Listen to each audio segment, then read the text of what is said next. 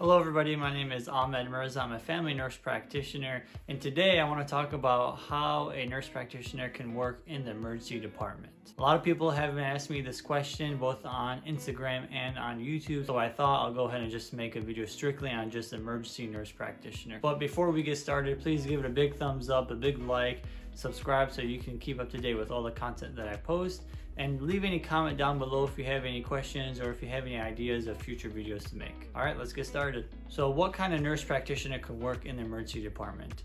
I see this debated a lot in my comments and in forums and between discussion of nurses. So in the emergency department, the far majority of nurse practitioners are board certified family nurse practitioners. And this is because most emergency departments see patients of all ages. So as the saying goes, from cradle to grave, you have to be able to see anyone that walks through the door.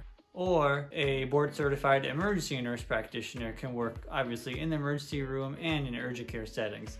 And we'll talk a little bit more detail of what an emergency nurse practitioner is in just a little bit. And thirdly, dual certified acute care adult nurse practitioner with an acute care pediatric nurse practitioner. This is a double certification, meaning you'll probably be in school for about 4 years and you'll be able to see adults and pediatrics in the acute care setting, and the emergency department will be perfect for that. Now, there aren't too many people that are dual certified in acute peds and acute adults. It takes longer. Most people just go for family practice and then get some training to work in the emergency department. I've also seen some nurse practitioners that are dual certified as a family nurse practitioner.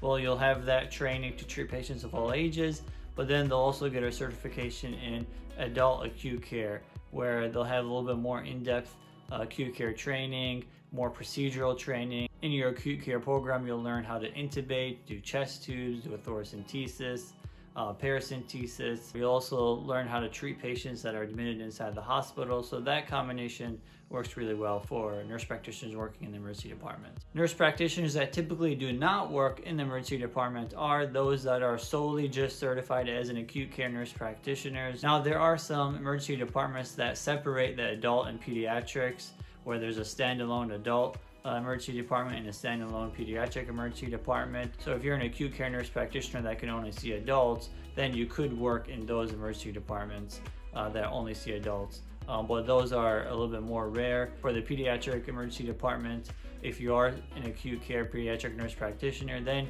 you could work in those standalone pediatric emergency departments. But I would say the far majority of emergency departments see patients of all ages. That's why most require a family nurse practitioner degree. So I get a lot of questions from nurses whether or not going to school and becoming a family nurse practitioner will set them up adequately to work in the emergency department.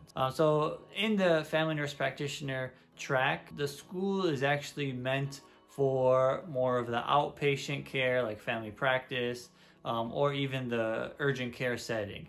Our training is not exactly tailored to working in the emergency department, although when I was in family nurse practitioner school, I did do rotations in the emergency department.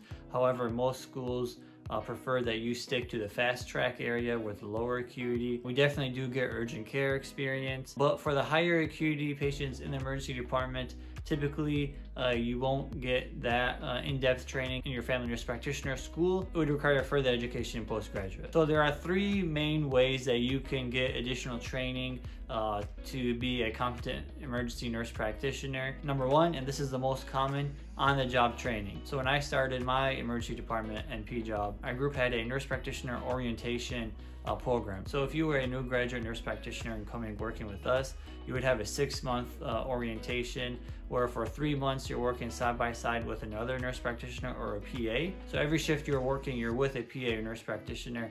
That way you're there, you can go at your own pace, you can bounce questions off each other and not be worried about keeping up with the pace of the emergency department. Instead, you focus on those 3 months of just learning, and there's additional written material that you learn from. Then the additional 3 months of orientation, you're provided more educational materials, and you're working your own shifts, but you have a physician there always by your side in case you need any questions. For me, I already had experience as a nurse practitioner, so my orientation in the emergency department was 4 months, so 2 months with another nurse practitioner or PA, and then 2 months on my own with additional material. Now this helps a lot because you get that extra training makes you feel more competent and more ready to go ahead and see patients on your own when you're done. You're not just kind of thrown in there and expected to perform at the level of other experienced nurse practitioners. The second way is going to a program that has a dual FNP and Emergency Nurse Practitioner certification. Now I know Vanderbilt does that. There may be one other program, but there aren't too many. And in this program, you'll be certified as a family nurse practitioner, but you'll also get extra training in the emergency department and emergency medicine. So you'll learn those advanced procedures, you'll have rotations in the emergency department, and then once you graduate, you can go ahead and sit for your emergency nurse practitioner boards through the AANP, become dual certified as an emergency nurse practitioner and a family nurse practitioner. Now there are also post-master certificate in becoming an emergency nurse practitioner where you take classes and you have extra clinicals in the emergency department. Similar to the dual FNP and EMP program, this program you'll already be a family nurse practitioner, but when you graduate with this postmaster certificate, you can go ahead and sit down for your emergency nurse practitioner boards and you'll be board certified in both. And third, and I think this is by far the best way to get training and be a competent nurse practitioner, is doing a 1-year emergency medicine fellowship. Now these fellowships, they're available throughout the US. I think last time I checked there are about 10 of them, maybe there are more now. But it's a 1-year fellowship both for nurse practitioners and physician assistants. You essentially do a 1-year residency similar to physicians, but yours is only 1 year, and you go through different specialties and you learn procedures and you work alongside physicians throughout the whole year. So you're getting tremendous amount of experience, and it's 2 birds in 1 stone because right now the market is very saturated. It's hard to get into the emergency department. So this fellowship, not only does it give you amazing training, but you'll come out with that fellowship and you'll have 1 year experience under your belt to help you land a job in the emergency department. You'll also be eligible to sit down for the emergency nurse practitioner certification if you do the fellowship program. The reason why I say I think fellowship is the best way to go, because number one, you're getting that 1 year experience. It's not just a working experience, it's a teaching experience, which makes a big difference because the people that you're working with are there to teach you.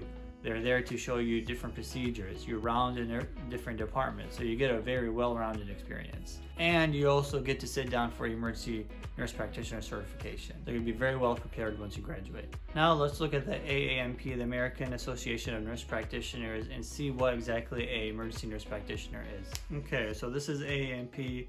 Are you considering your career as an emergency nurse practitioner? So what is a ENP? So ENP is a board-certified advanced practice nurse, treats patients of all ages in the emergency department or urgent care facility in collaboration with an interdisciplinary team. So interdisciplinary team just means that there'll be physicians there, there'll be nurses, and you're all working together. ENP practice in emergency departments, trauma centers, critical access hospitals, and urgent care facilities. So when you think of your large metropolitan trauma centers, those are usually in the downtowns, level 1 or level 2 trauma centers. Many doctors working at a time. You'll see a lot of residents, you'll see nurse practitioners, everyone kind of working together.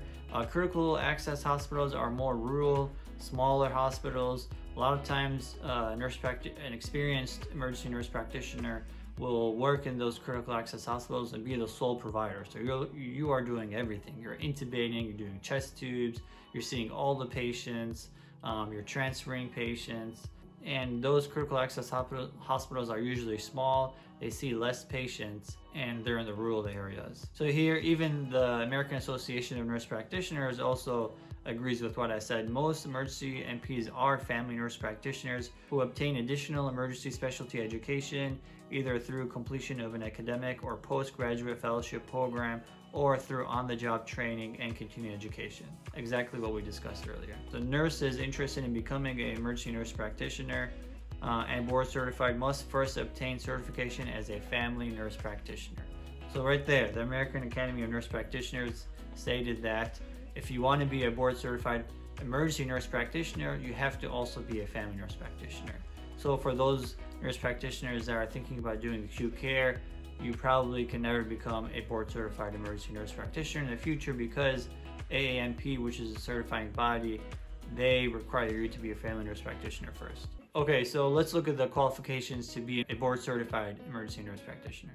Option number 1, you have to have 2,000 hours working as a nurse practitioner in the emergency department. You have to have 100 hours of continuing education that pertains to emergency medicine, and a minimum of 30 hours specifically procedural education. Option number 2, complete an academic emergency care graduate or postgraduate NP program from an accredited nursing program. And number 3, which I think is the best, is completion of an approved emergency fellowship program. Now just do a quick Google search and see what emergency nurse practitioner fellowship programs are available. So my typical day in the emergency department is usually a 10-hour shift. When I start my shift, I go ahead and sign on. I see what patients are waiting in the waiting room, and I go ahead and start picking up patients. So we have the autonomy of pretty much seeing any patient that we feel comfortable in the emergency department. We usually leave the very critical patients, like those that need active resuscitation, like chest tubes and intubation and active CPR, for the physician.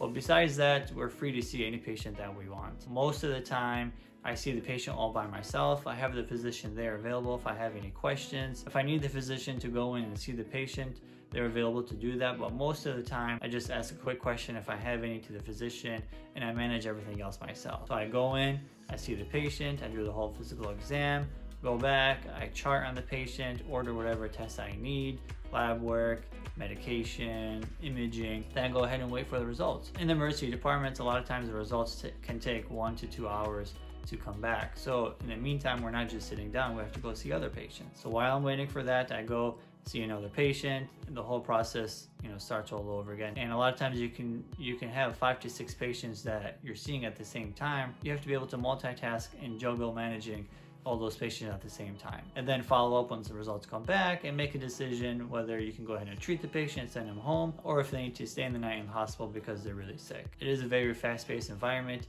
You get to do a lot of procedures, you see a lot of interesting things. Every day is different. If you like to stay on your feet, be very hands-on, and have a good amount of autonomy, then emergency department may be good for you. Well, I hope you enjoyed this video. I hope it kind of give you a little bit of clarification of what it takes to be a nurse practitioner in the emergency department. Please give it a big thumbs up, and we'll talk to you later. Bye.